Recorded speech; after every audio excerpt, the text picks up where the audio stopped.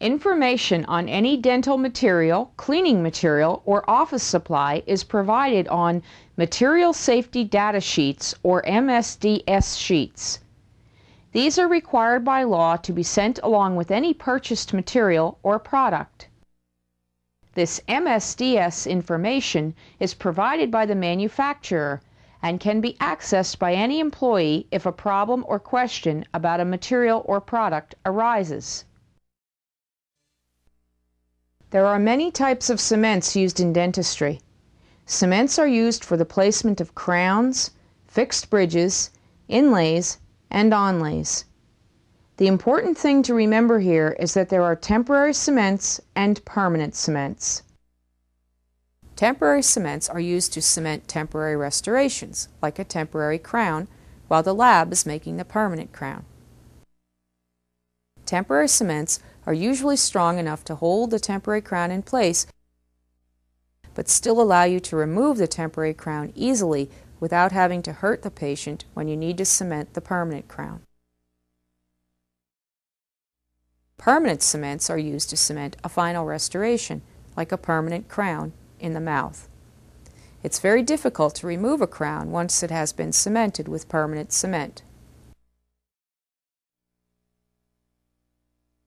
Resin cements are very similar to composite resin restorative materials. Two pastes are dispensed and mixed together to form one of the strongest dental cements available today. A primer is used with resin cement to provide adhesion to the tooth.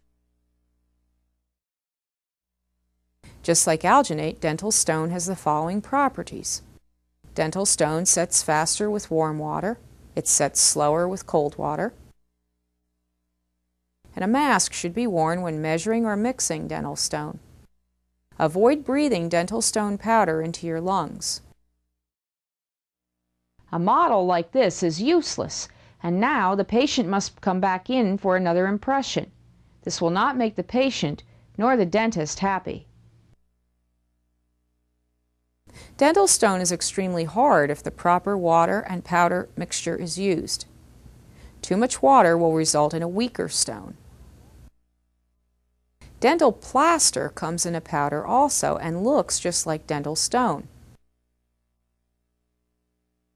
It's very important not to use dental plaster in place of dental stone because dental plaster is much softer.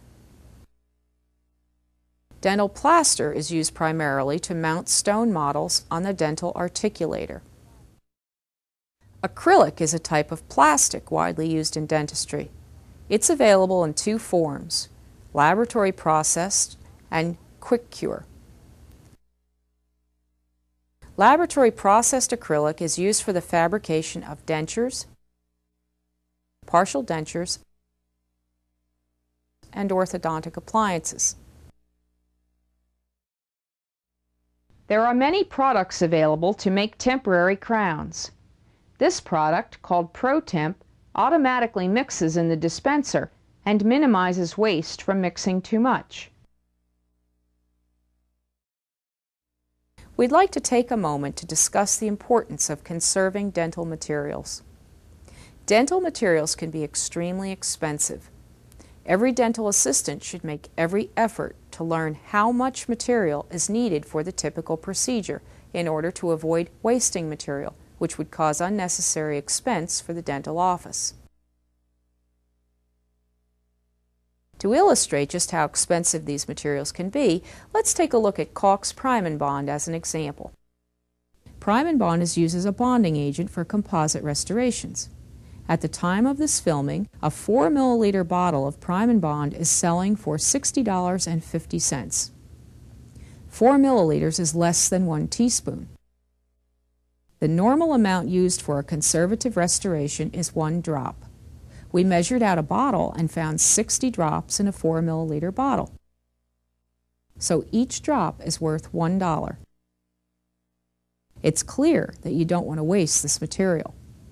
Learn the typical amount to dispense, and if you're in doubt, ask the doctor rather than over-dispensing and wasting material.